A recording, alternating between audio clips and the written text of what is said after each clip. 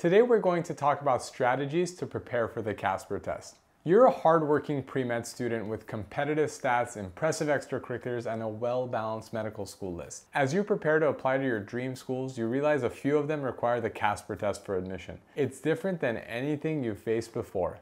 The MCAT, you handled. Now this? How can you study for it? What are the best strategies to impress adcoms and earn your white coat? If you're feeling intimidated by the Casper test, you're not alone. Fortunately, we're here to help.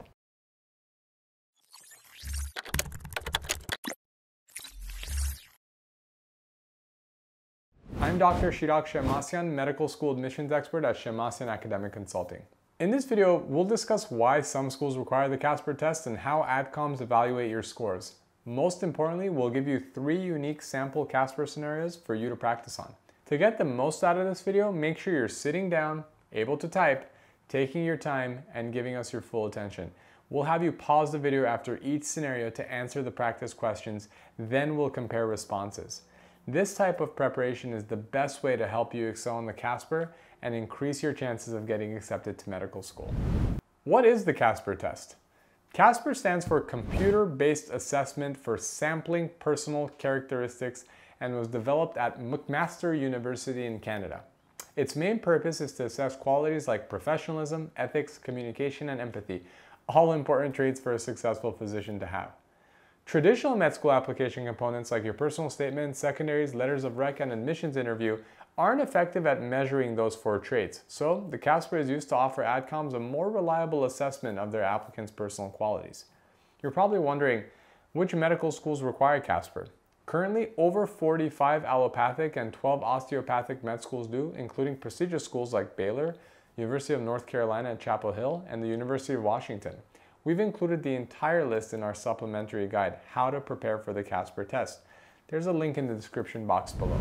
When and where should I take the Casper test? Casper is offered at least once a month. You enroll online, and the test fee is $12 for US students with an additional $12 charge for each school you send your results to. You can take the Casper test on any computer with internet access. Just be sure you have a quiet, distraction-free environment so you can focus. Since some med schools want your Casper scores before they review your application, we suggest you take the Casper in April or May of your application year, ideally before you submit MCAS. Med schools will receive your results within 3 weeks of your test date. To make sure you're on the right track to submit all your medical school applications and give yourself the best chances of getting in, check out our related guide that explains the ideal medical school application timeline. There's a link in the description to that as well. What is the format of the Casper test? Casper takes about 90 minutes to complete. You'll complete 12 different sections. 8 include video-based scenarios and 4 include word-based scenarios. For each scenario, you'll be given 3 open-ended questions to answer and 5 minutes to answer them. You'll see what we mean when we get to practice scenarios in a minute. Be aware that most questions won't be related to medicine, so your medical or scientific knowledge won't come in handy here. Instead, competence in the areas of professionalism, ethics, communication, and empathy is what will help you excel. How is the Casper test scored? Each of the 12 sections is scored by a different rater. This helps level the playing field since some raters might be more strict than others. In other words, you can rest assured that you won't have an overly hard rater scoring your entire test. The raters give each section a single numerical score from 1 to 9, with 9 being the best score. And what are the raters scoring? Don't worry, they're trained not to focus on your spelling and grammar. After all, you only have 5 minutes for each scenario to type out your responses. You don't have time to decide if you should be using whoever or whomever. Instead, the raters score the content of your answer. How are you displaying professionalism, ethics, communication, and empathy in your responses? That's what they want to know. You might be feeling nervous about answering 3 questions within 5 minutes, and it makes sense because the time flies perhaps even faster than you expect. The good thing is the rater considers the entire section as a whole, not each individual question. So if you write a strong response to the first question but don't have enough time to address the next 2 questions in depth, you could still get a high score for the section, provided your first answer demonstrates professionalism, maturity, and an understanding of the important ethical issues at hand. Should I study for the Casper test? Situational judgment tests like Casper aren't testing content knowledge. In other words, it's not like the MCAT where you need to memorize and recall specific facts. So while you can't study for Casper in the traditional sense, there are ways you can prepare for it. First, test and improve your typing speed. The more words you can type in 5 minutes, the more thorough your answers will be. Second, review medical ethics. This will help you approach the Casper test scenarios using the right ethical lens. The University of Washington provides an excellent ethics overview. There's a link in the description box below. How to approach Casper practice scenarios and questions. Now we'll go over 3 practice Casper scenarios, 2 video-based and 1 word-based. For the video scenarios, go ahead and watch the clip, then pause the video once the questions appear on the screen. Set a timer for 5 minutes and do your best to answer the questions. As soon as the time goes off, stop typing immediately. Then continue playing this video to see how your answer compares with ours. Have you identified the same ethical and professional issues? Don't expect our answers to perfectly match. This exercise is meant to help you get better at recognizing the key components in each scenario. All right, let's go. Do you see that? What? 2 rows down. I think Lawrence is cheating. I can't believe it. He totally is. I can see him looking off Sarah's exam and copying her answers. Well, this is the hardest class of the year. He's probably worried about keeping his grades up for med school applications. Yeah, but this is anatomy. Shouldn't we actually know this material if we're going to be doctors? I mean, I sure think so, but I don't know if I want to get involved with Lawrence's business. What about you? What do you think we should do? What about you? What do you think we should do? Question number 1, what will you do in this situation? Question number 2, imagine you knew the neighbor was knowingly letting your classmate cheat. How would that change your answer? If you were the professor and learned your students had been caught cheating, what would your actions be? Pause the video and start your timer now. How did it go? 5 minutes isn't much time, is it? All right, let's look at the key issues presented in this scenario. First, as a pre-med student, you have a duty to uphold the integrity of the medical profession. Doctors should hold themselves to high ethical standards and refuse to take unethical shortcuts. You can't ignore this behavior in someone trying to become a physician. Second, you have a duty to show loyalty and compassion for your classmates, encouraging their personal and moral growth. So, how do you balance these conflicting responsibilities? Before we give you our answers, let's go over the qualities you should demonstrate in your responses. What do you think they should be? We find it important to show commitment to medical ethics as well as empathy towards your classmate. You want to display your professionalism in how you approach this tricky situation, and you'll want to prove your ability to balance multiple perspectives. Now let's look at our answers. Question number 1, what would you do in this situation? Here's what we would have written. After the exam ends, I would pull my classmate aside and speak with him in private. I would let him know I saw him cheating on the test and intended to inform the professor. But I changed my mind and want to give him the chance to come forward first and admit to the professor he cheated. If my classmate was willing to confess to cheating but was worried about the resulting sanctions, I would offer to help him prepare to plead his case before the Academic Conduct Committee. I would support him in composing and rehearsing a statement and apology. Regardless of the outcome and what sanctions are administered, I would remind him of the importance of honesty and choosing the moral path. What was your response? Did you demonstrate empathy, commitment to ethics, or professionalism? Pause the video to compare our response with your response and think what you wish you could add or subtract to your answer in hindsight. As you can see, this answer demonstrates a commitment to ethics but also compassion and support for the offending classmate. And we try to give him a chance to do the right thing by telling the professor himself, allowing him an opportunity for growth. Question number 2. Imagine you knew the neighbor was knowingly letting your classmate cheat. How would that change your answer? Here's our response. If the neighbor was complicit in the cheating, I would encourage them both to come forward and admit their actions to the professor.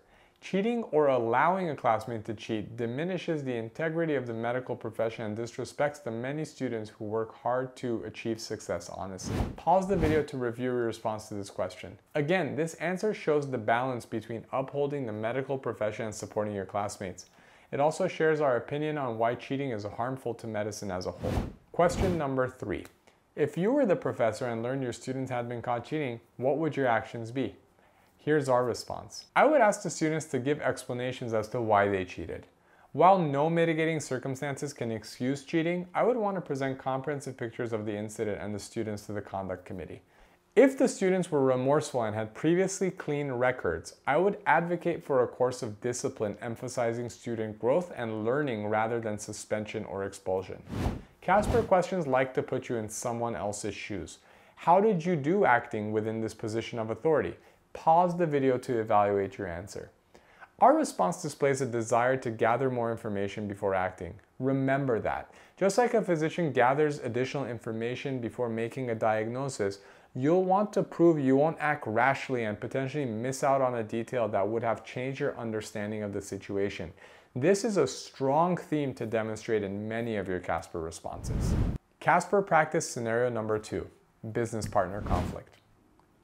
I've got to talk to you about Dave. What's going on? Well, when the three of us first opened the restaurant together, everything was great, right? Yeah, I thought it was. Me too. But recently, Dave has been acting off. He keeps dropping the ball. What do you mean?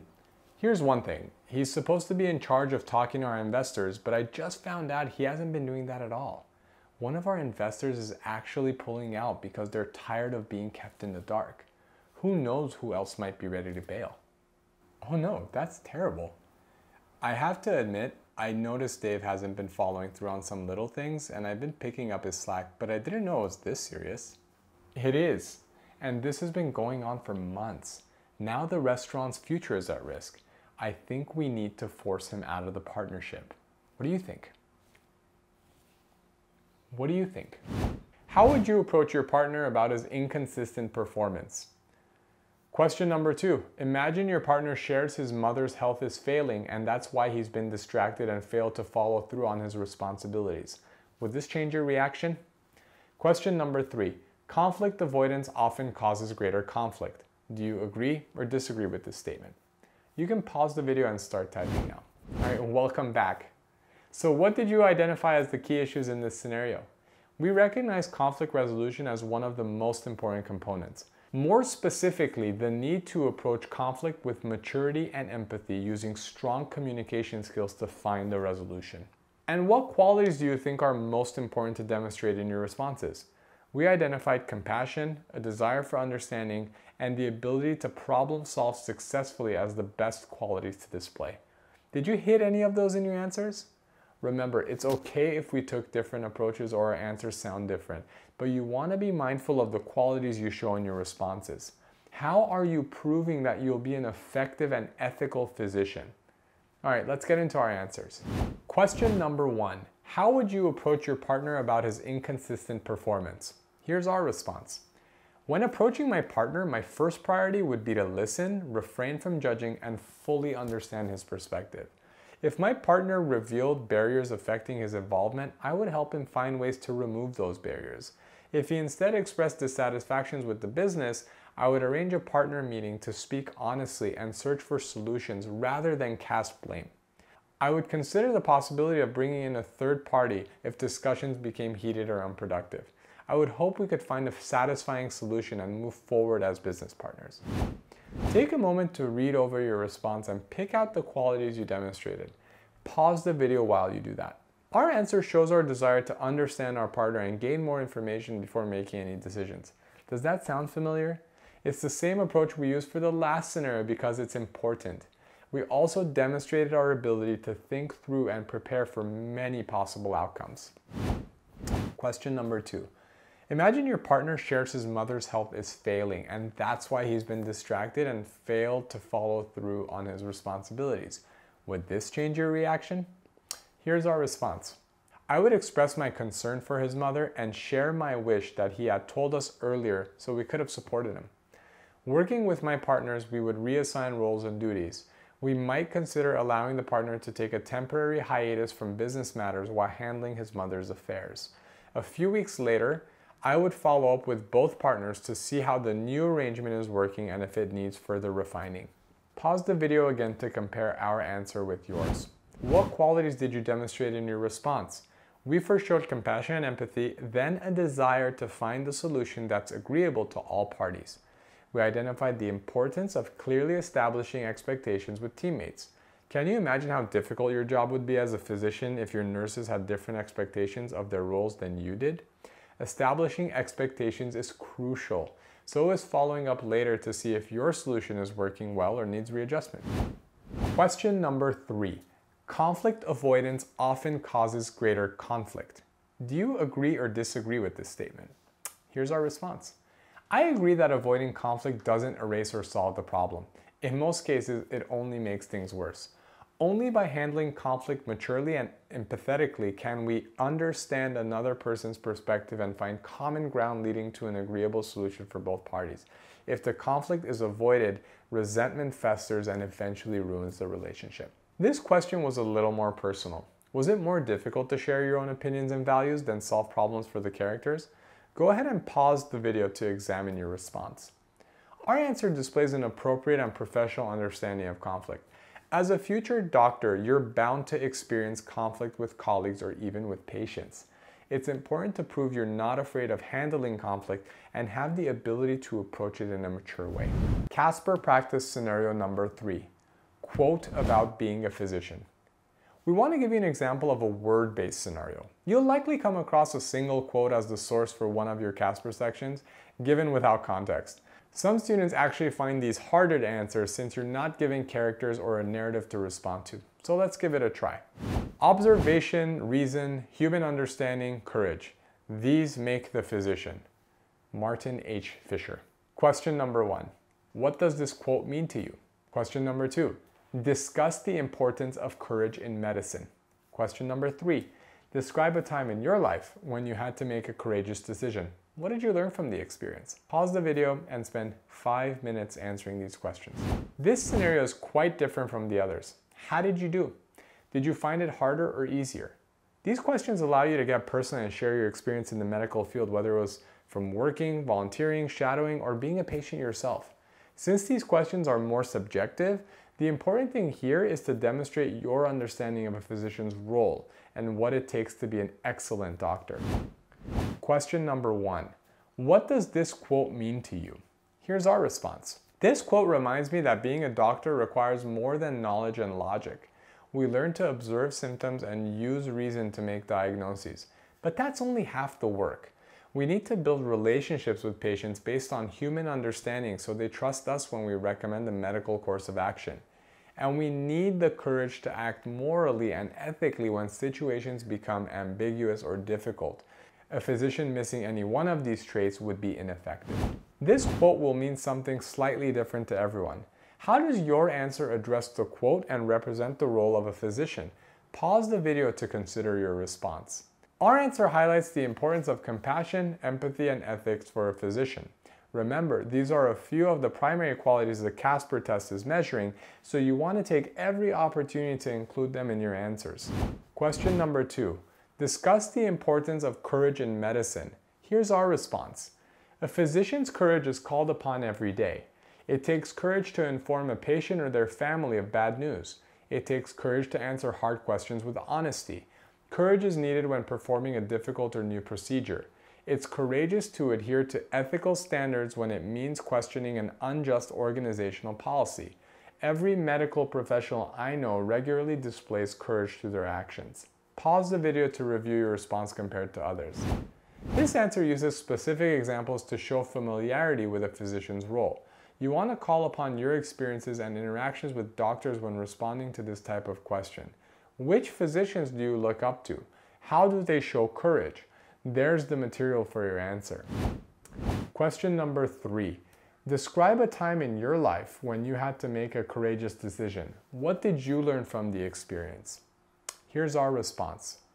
My parents and I did not see eye to eye on which college I should attend. I had my heart set on an out-of-state school with a strong science program, but they wanted me to stay closer to home. We had many difficult conversations where I listened to their concerns and tried to calm their fears. Eventually, they left the decision to me. While I respected their input, I chose the out-of-state school because it offered stronger pre-med options. It was hard to go against my parents' wishes, but I knew it was the right choice, and I learned to trust my instincts. What qualities did you demonstrate in your story? Pause the video to identify them. It can be hard to think of a personal story on the spot, but the Casper does like to ask these describe a time in your life questions. Be mindful when choosing your story that you don't reveal anything that puts you in a negative light. For example, don't use a story showing you handling stress poorly or struggling to work with others. These qualities would be concerning in a future physician. On the other hand, demonstrating strong communication skills and your desire to understand another person's perspective is always a strong approach. If you've enjoyed these 3 practice scenarios and sample responses, head to our supplementary guide to find several more. A few more practice attempts will get you ready to tackle the Casper with ease. There's a link in the description box below. There you have it, everything you need to prepare for the Casper test. If you continue practicing using the strategies we've outlined, you'll improve your odds of performing well on the Casper test and making your medical school dreams come true. If you found this video helpful, give it a thumbs up and subscribe so you don't miss out on new videos. And if you'd like to learn more about the med school admissions process, click the link in the description to get our free comprehensive guide, How to Get Into Medical School. The strategies in the guide are the same ones our team uses to routinely help students get into schools like Johns Hopkins, Mayo, UCSF, and many others. All right, thanks again for watching. See you next time.